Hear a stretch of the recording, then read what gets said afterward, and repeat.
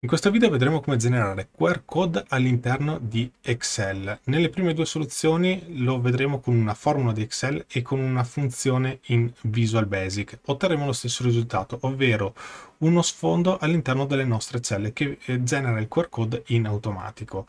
Nella terza soluzione invece andremo ad installare un add-in che poi sarà disponibile in tutti i software del pacchetto Microsoft 365, quindi poi una volta installato in Excel sarà automaticamente disponibile anche in PowerPoint, che andrà a generare un'immagine di QR code che può essere anche più sofisticata e più fine rispetto a quelle generate in automatico all'interno delle celle. Ci sono dei pro e contro in base a quello che dovete fare.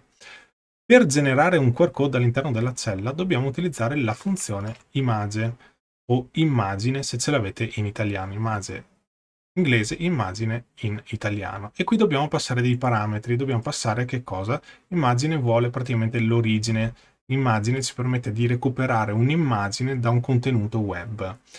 In questo caso io passo solo l'origine perché questi qui con le parentesi quadre sono dei parametri opzionali dove possiamo andare a sofisticare l'immagine che viene generata. A noi interessa solo l'origine. Per poter generare il QR code dobbiamo dare dei parametri.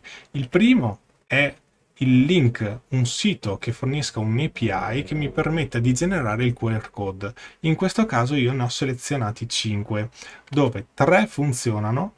Quello giallo è quello che vedete in giro sui vari siti di video di YouTube, che però non funziona più. Vedete che qui il test 4 mi dà connect e non riesce a funzionare, magari è una cosa momentanea ma non funziona. E qui è un altro che ho provato e mi dà valore, quindi sembra non funzionare. Invece i primi 3 funzionano egregiamente. Essendo che questi link possono magari nel tempo non funzionare più, ho generato anche qua sotto un testo che potete utilizzare per passarlo all'intelligenza artificiale. Quindi se andiamo qui sull'intelligenza artificiale, ad esempio io ho ChatGPT, possiamo usare questo testo. Io passo, ad esempio, faccio una chat temporanea, gli passo questo testo e gli dico genera una lista di 5 link utili per Excel. Vedete che lui va a generarmi un pochini. Quindi se eventualmente i link che vi sto mostrando ora non funzionano, venite qui, chiedete all'intelligenza artificiale, a ChatGPT, Copilot o quello che volete, di generare dei link utili e in quel caso andate a prenderli e poi li compilate come vi spiegherò ora. Quindi capito questo e come recuperare eventuali link se quelli che vi forniscono non funzionano più, come funziona? Immagine, gli do il percorso dell'API e dopo l'uguale gli devo dare il link. Qui ho messo praticamente il percorso dell'API, il parametro che devo dare che è il link, in questo caso gli do il link, il testo o numero, testo, posso mettere quello che voglio per generare il QR code e successivamente gli do un parametro perché alcuni API hanno il link che non è posto solo alla fine del mio testo. In questo caso io ho questo link qua e poi do direttamente il contenuto che voglio far apparire nel mio QR code.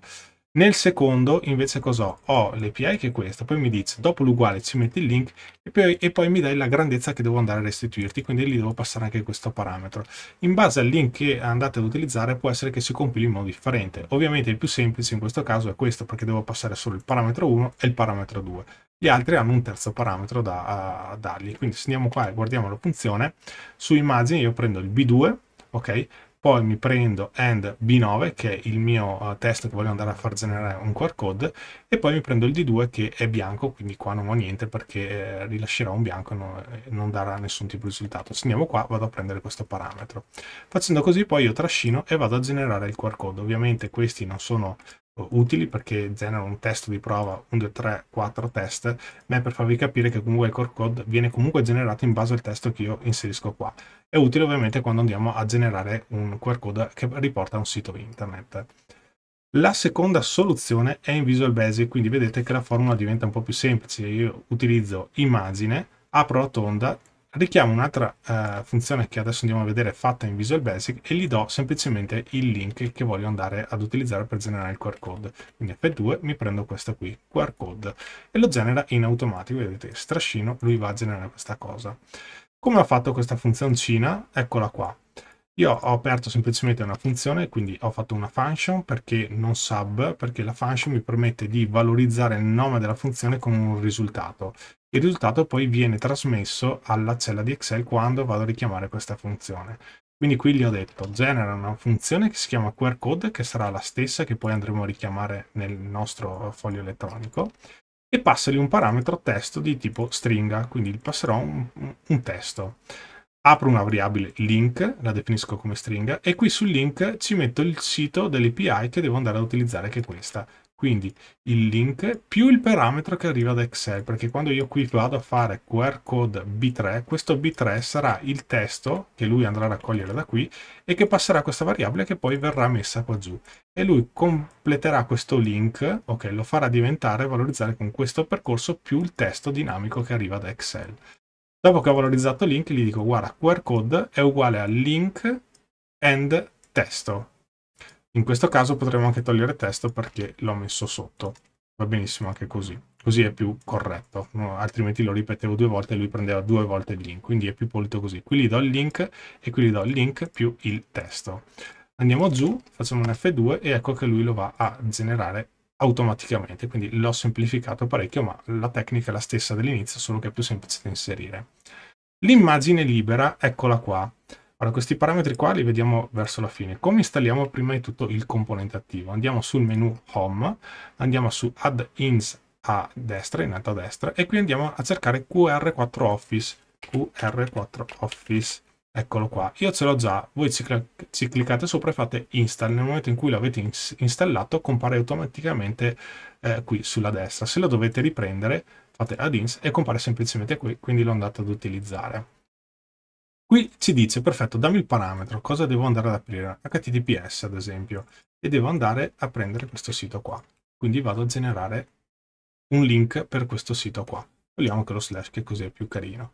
Il colore, lo sfondo, ad esempio se lo voglio di questo colore, la grandezza, adesso magari mi sposto sulla sinistra se riesco, o se no faccio così. E qui se vediamo lui sotto lo va a generare e me lo va ad ingrandire se vado a fare questa cosa qua. Che cos'è l'error connection che vedete qua? Se io vado a premere qui ho low, medium, quartile e high. Più alto è e più si evita di generare un errore quando il cellulare andrà a leggere questo QR code. Infatti qui vi ho riportato una leggenda, quindi con low lui va a fare una correzione minima. Se vado a fare una correzione massima di dati danneggiati o mancanti, quindi se manca qualcosina lui va a generare un QR code più pulito, però è più complesso come generazione. Se vado sul 7 vedete che lo fa anche un pelino più piccolino, quindi prendiamo il 30 che così è più ottimale, più sicuro, facciamo insert e lui ecco che lo va a generare qua. A questo punto questa è un'immagine, potrei andare anche su PowerPoint e potrei anche incollarmela di qua se ho bisogno, ecco che la genero qua. Se voglio utilizzare lo stesso componente, add-ins, eccolo qua, ecco che mi ritrovo il QR code e vado a generare il QR code anche all'interno di PowerPoint. Ok, direi che anche con questo video è tutto. Se è stato di vostro gradimento lasciate un bel pollice in su, iscrivetevi al canale se non siete ancora iscritti. Se invece vorrete sostenermi, aiutarmi a portare avanti il canale, magari pensate a stipulare un abbonamento col tasto abbonati che trovate sotto il video, così potrete accedere anche a tantissime risorse molto interessanti che sono riservate agli abbonati. E niente, vi ringrazio molto per avermi seguito sino a qui, ci vediamo al prossimo video. A presto, ciao!